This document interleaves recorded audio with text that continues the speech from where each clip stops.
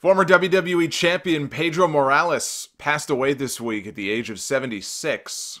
WWE.com had his age listed as 78, but everywhere else I've seen, including ESPN, they have it listed as 76. He had been battling Parkinson's disease for many years.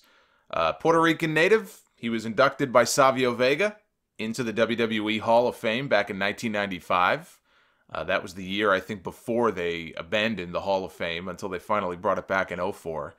And Savio also accepted on his behalf. I believe that Morales is the only, at the time was the only living Hall of Fame inductee not to have been present for his own induction. So they had somebody who was among the living, because God knows they've inducted a lot of people who have passed. But he was alive at the time, and they inducted him, and he didn't show up for his induction. I believe he may have been doing announcing at the time, Spanish language announcing for WCW, so there may have been a conflict there. I don't think it's that he had heat with them or intentionally stiffed them, I don't think. It may have just been some kind of scheduling conflict. Or just the fact that he was working for WCW and couldn't show up at a WWE event. But you rarely, if ever, heard this guy's name mentioned in the last, probably 2 decades, really, on WWE television for all of the nostalgia and all of the, maybe they showed clips of him in like history videos and stuff, but never focused on him or really mentioned him by name, gave him any sort of attention. Not even an interview on .com. Forget television. They've had these where are they now kind of interviews with people. Unless I missed it, I don't remember there being a Pedro Morales interview. Just nothing. And I always thought that was very strange. As popular as he was as champion, as long as he was champion for, over 1,000 days, that he was simply never mentioned. He is the first man in WWE history to win the Triple Crown. That being the WWE Championship, the Intercontinental Championship, and he was the first ever 2-time Intercontinental Champion. And he also won the tag team title with Bob Backlund. They won the titles at that same Shea Stadium show where Hulk Hogan wrestled Andre the Giant long before their battle at WrestleMania 3. And I think Hogan even slammed him in the match like it was no big deal, which is kind of funny when you look years later at what a big deal it was for Hogan to slam Andre. There are still people who think that was the first time that Hogan ever slammed Andre. A young me probably thought the same thing until I started seeing clips of old matches, and I said, "Wait a minute, I feel hoodwinked here." But their run as tag team champions, Morales and Backlund, lasted all of a day.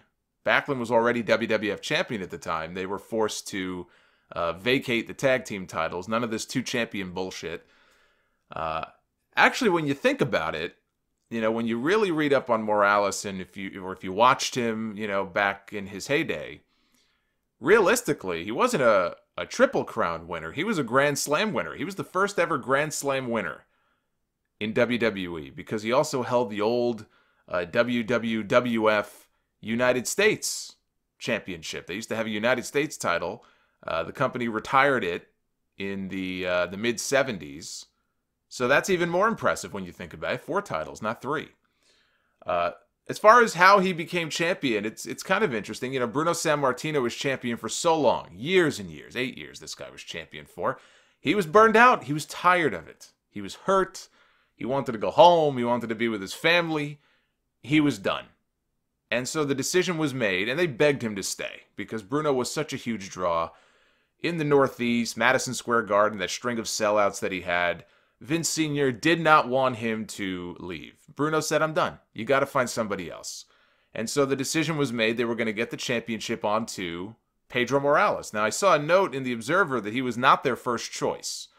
They wanted to go with a different Italian name because Bruno had such a big following among the Italian fan base, in New York. So originally they had chosen a man by the name of Mario Milano to be the successor to Bruno Sammartino as the WWF champion. And he was very big in Australia. He'd been working in Australia at the time, was a big name down there. And they pitched him, and ultimately he decided that he wanted to stay down in Australia. And at that point, I think it was Gorilla Monsoon was the one who pushed for Morales, and so they went with Pedro. Vote for Pedro, said Gorilla Monsoon. So before they could get the title on Morales, Bruno had to drop it to a heel, because they were not going to have Bruno drop it to another babyface. So he did so. He dropped the championship, one of the most famous matches in, I was going to say WWE history. Realistically, it's one of the most famous matches in wrestling history. He dropped the title at MSG to Ivan Koloff. And when the referee counted 3 in that match, there was this stunned silence in the crowd. People could not believe that Bruno had lost the championship. 8 years this guy was champion for. I don't even think they presented Koloff with the title until he got backstage to the dressing room. I guess they were worried about what the fans might do. And it was only a few weeks later in that very same building that Morales pinned Koloff to become the new champion.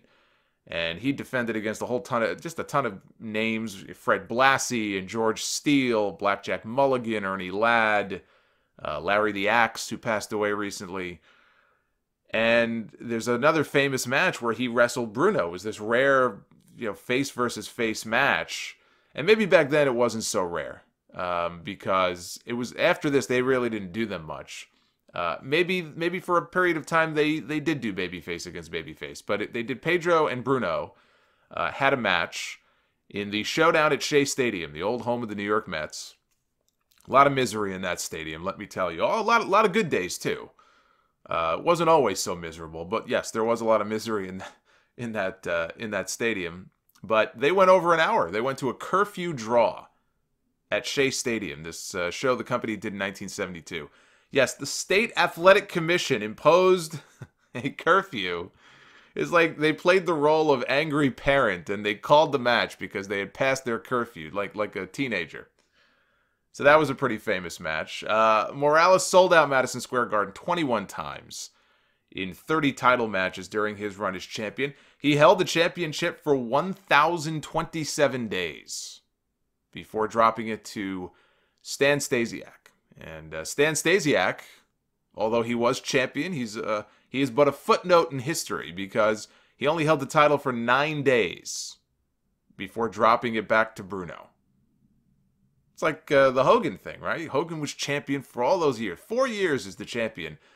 And Vince McMahon is ready to anoint a new successor. He wants to push the Ultimate Warrior to be the guy to replace Hulk Hogan. Hogan even does the job for him at WrestleMania. Now it's Warrior's time, and what happened? Warrior flamed out. He flamed out. What'd Vince do? He went back to his tried and true. Got the belt back on Hogan the following year. Like father, like son. So I'm sure they couldn't wait to get Bruno back. They obviously gave him a very nice deal, and they convinced him to come back, and Bruno did, and so they put the championship back on him. You can't find footage, by the way, if you look, because I've tried. You cannot find footage of the title change when Pedro lost the title. You can't find it anywhere because supposedly it doesn't exist. If it does, I hope WWE uploads it one day as a hidden gem on the network. But no one, to my knowledge, has ever actually seen footage of it, so they may not have filmed it. But Pedro was so, insanely over with the Latin audience back then. And they were so terrified of a possible riot when he lost the championship to Stasiak. The ring announcer, when he made the announcement at the end of the match after Stasiak had won, said, "Let's hear it for Pedro Morales." That was the big announcement at the end of the match. And then they waited a day to announce the title change in the local newspapers. That's how afraid they were. When kayfabe was still very much alive. Blackjack Mulligan. Well, Blackjack Mulligan almost wasn't alive anymore. He wrestled Pedro. There was a match in the Boston Garden that they had. This was when Pedro was the champion. And the Boston Globe, actually, I was reading up on this old story. And they did this story in '05. I think they were just revisiting old incidents, sports incidents, or whatever the subject was. But you can look up the article in the Boston Globe talked about this. There was an incident where Mulligan was on his way to the ring, and he was about to climb into the ring for a match against Pedro Morales. And this crazed fan, I guess, jumps the barricade and stabs Mulligan in the thigh with a butcher knife. And Bobby Heenan, in his book, he said that they took Mulligan to the hospital. They realized at that point that the fan, I guess he'd gone one step further. He wanted to do maximum damage here. And before he stabbed Mulligan, he had dipped the knife in pig fat. And so Mulligan's leg became infected. And that's never a good thing. That could have gone so much worse. It took him a while to recover. He did recover. He didn't lose the leg or anything. But think about that. Think about how sick in the brain you've got to be to stab a person, just anybody with a butcher knife, but to dip it in pig fat before you actually stab them. And it took 100 stitches to sew him up. So he had a lot of fans. There's long been a story, which has never been corroborated, and it probably never will be. But it's been out there for years, and wrestlers have talked about it. And I know Jim Cornette has talked about it before. That Morales supposedly pawned his world title belt while he was the champion to pay off gambling debts. He at the time had claimed that the title was stolen out of his car. That's just like Bruno Sammartino. There were stories in the newspaper when it happened that Bruno was out to dinner.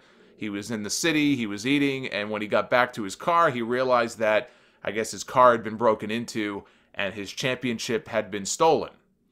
Well, Pedro claimed the same thing. He claimed that his title was stolen out of his car.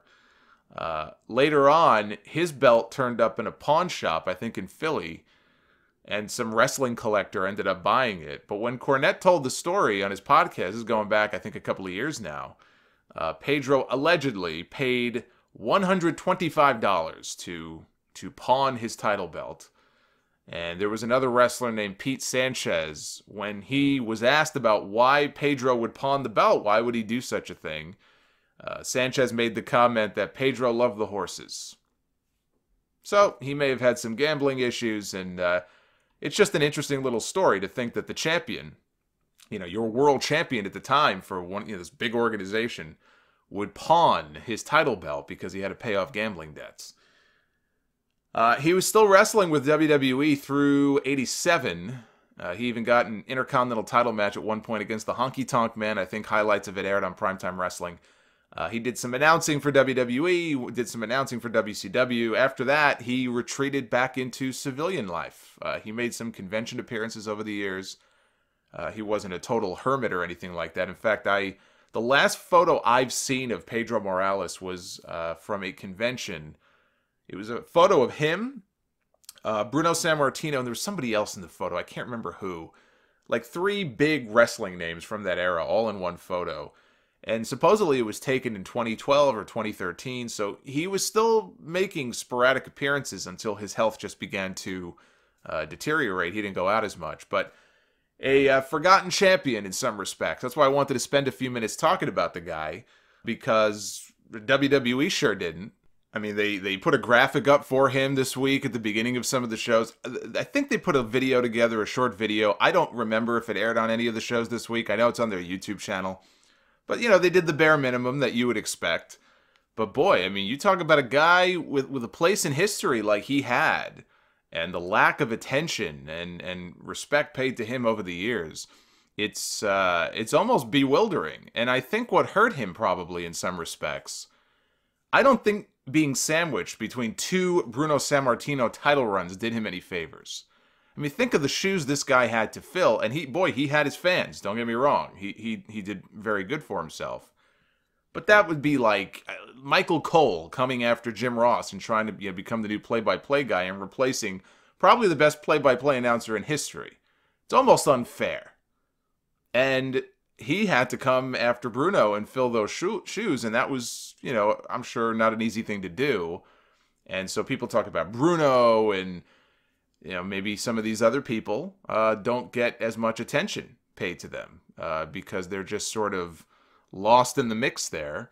And that might have hurt him a little bit too. But I wanted to make sure that we covered him appropriately here on the show, and now everybody can go off and check out some of his work, because I'm sure you could find a bunch of Pedro matches on YouTube. You can find pretty much everything on YouTube, except you will not find the night that he lost the championship. I challenge anybody to find that footage, because I don't think it exists.